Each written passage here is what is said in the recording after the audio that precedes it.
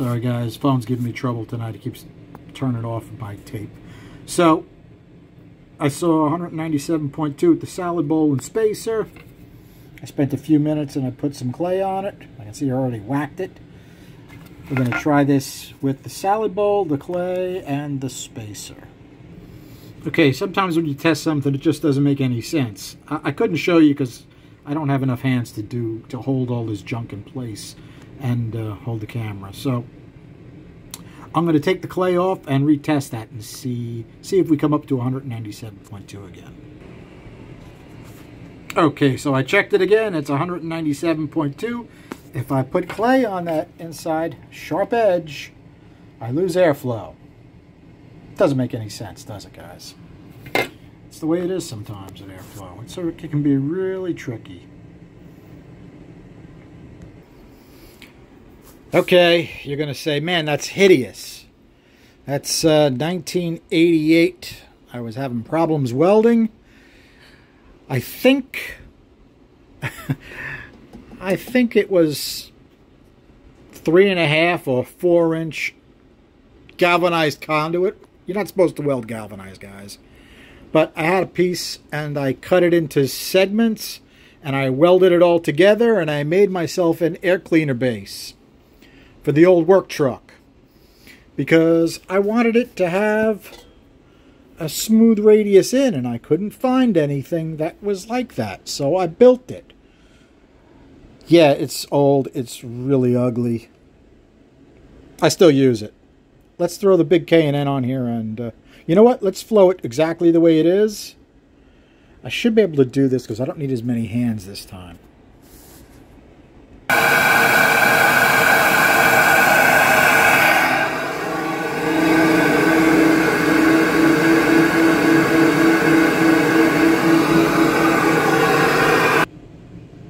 Okay, it looks like, to me, it looks like 196.4. I'm actually a little far away from the screen, so if I goof these numbers up by a point here or a point there, don't crucify me. Now let's put the K and N on it and see if it makes any difference.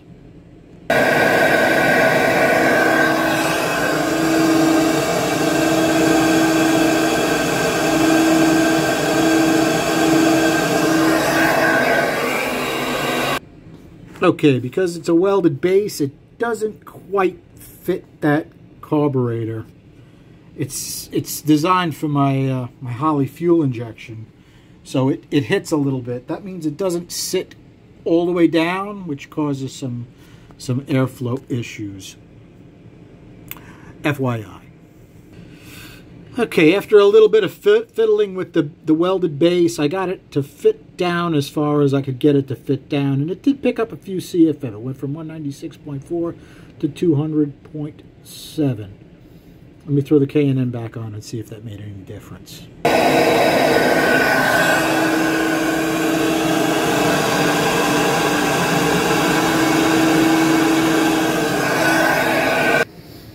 Okay, the garage is getting a little hotter, so it actually lost a tiny bit. I have to do my flow testing with the garage door closed, so we don't disturb the neighbors. We have to be a good neighbor, you know. So, what did we learn in this little segment? When guys take this carb and they modify it, what's the first thing they do to it? They cut this choke horn all the way off. They grind that right out. I put a big fat radius right around here, all right? Get it so the air can go in a little bit easier. I used to do stuff on like that, the carburetors, all the time. They made quite a big difference. I wouldn't say it necessarily made a huge amount of top end difference. It made more tip in difference, which I thought was strange. That's how I remember it. It's ancient history ago. That's 80s carburetor stuff, because 88 I went to fuel injection. All right, guys. 2 shorties tonight because the damn phone acts up. But it was kind of cool. I mean,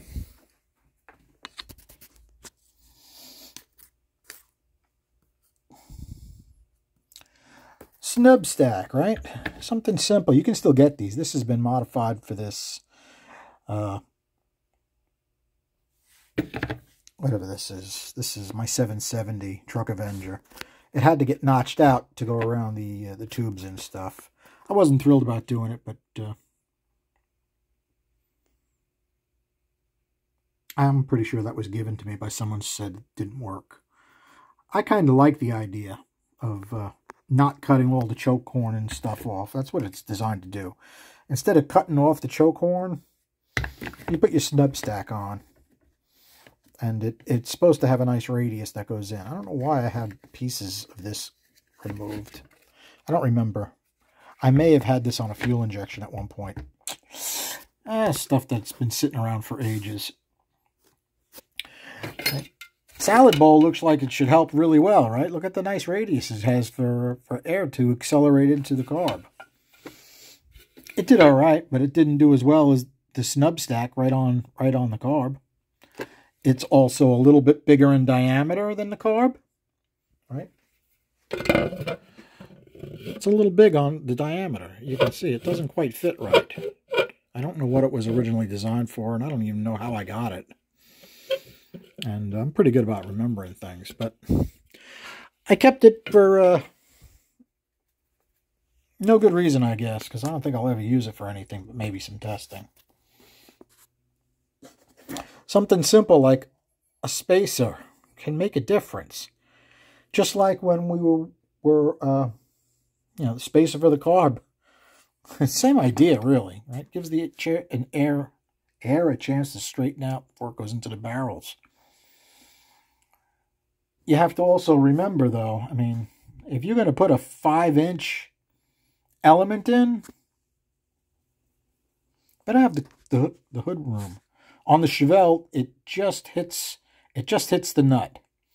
The hood just hits the nut. And I had to cable the engine down because if I left it go right on the mounts, it would flex and hit.